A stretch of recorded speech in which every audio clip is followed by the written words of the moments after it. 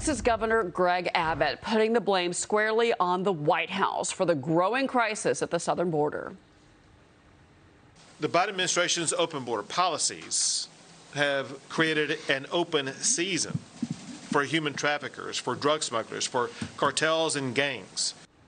This as Democratic Senator Joe Manchin floats the idea of a 90-day immigration moratorium after a visit to the border, saying it is past time to address immigration reform.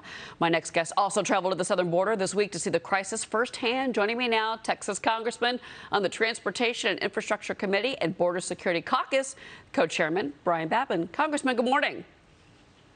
Good morning, Cheryl. Good to be with you. Good to be with you, too. You know, I think that video of those two little girls being thrown over the wall was so upsetting to so many Americans. And everyone, including the White House, has made comments. But this made me wonder what we're not seeing at the border. We have video of this. We have reporters going down to the border. Maria Bartiromo down at the border. That we can show. But what about what we can't show Americans?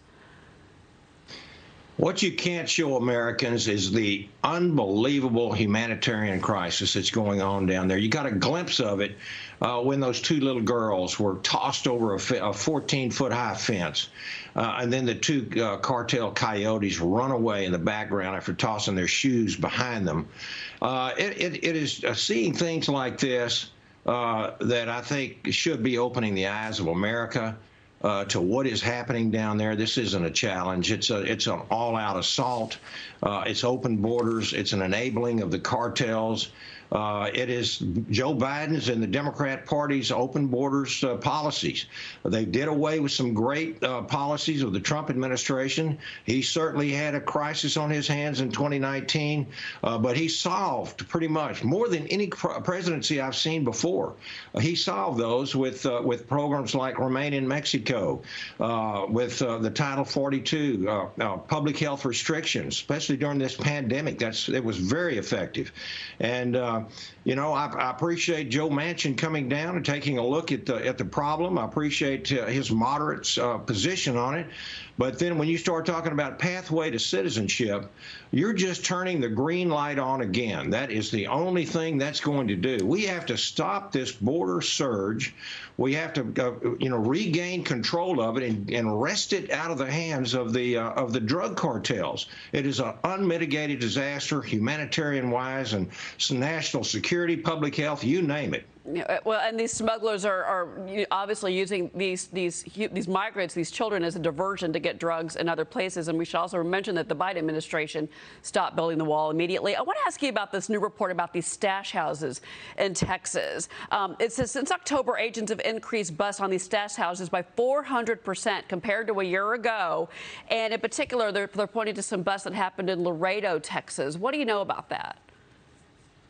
Well, we know that just the drug cartels are running human traffic through our border, which fills up our facilities, formerly called cages when President Trump was in office, and these facilities are overrun.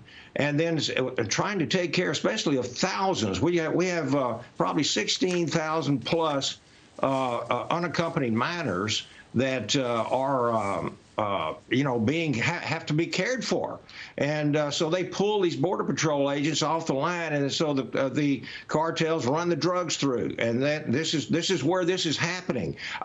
We visited with the Drug Enforcement Administration, the U.S. Coast Guard, and several other enforcement agencies, state and federal. And I can tell you that drugs are pouring across our border during this time of the border crisis. The cartels have exploited this to the max. There are drugs. They kill 70,000 plus Americans every single year.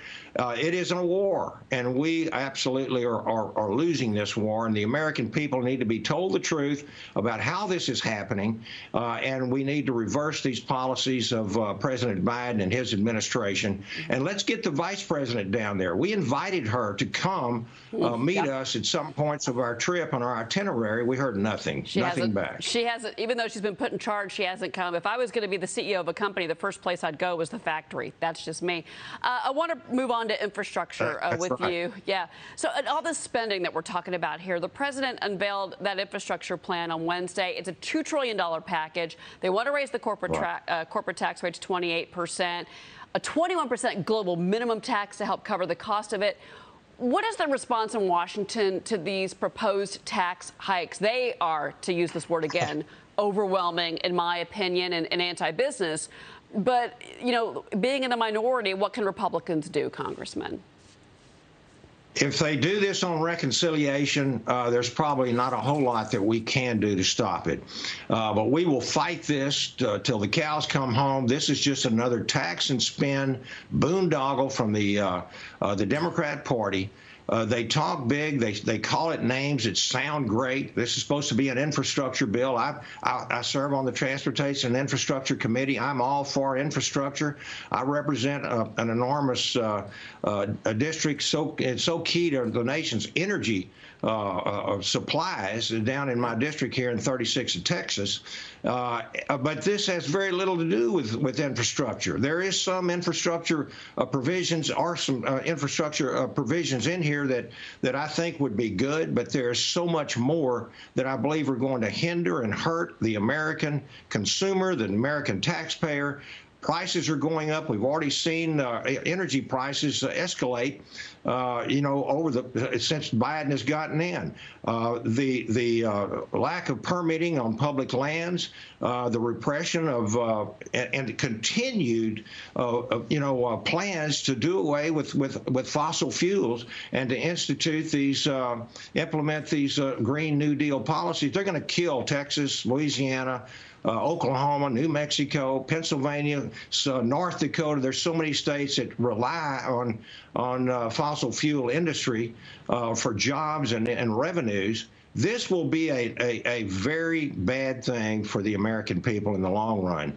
And I hope that they're as skeptical as I am. And I'll tell you, a lot of my colleagues are as well. Yeah, well, we know that the fight is going to continue for months, Congressman, and you're right about it being a job killer in your district, in particular with the energy industry. Congressman Brian Babin. Congressman, it's great to have you on this morning. Always good, Cheryl. Thank you. Have a great day. Thank you, sir. You as well.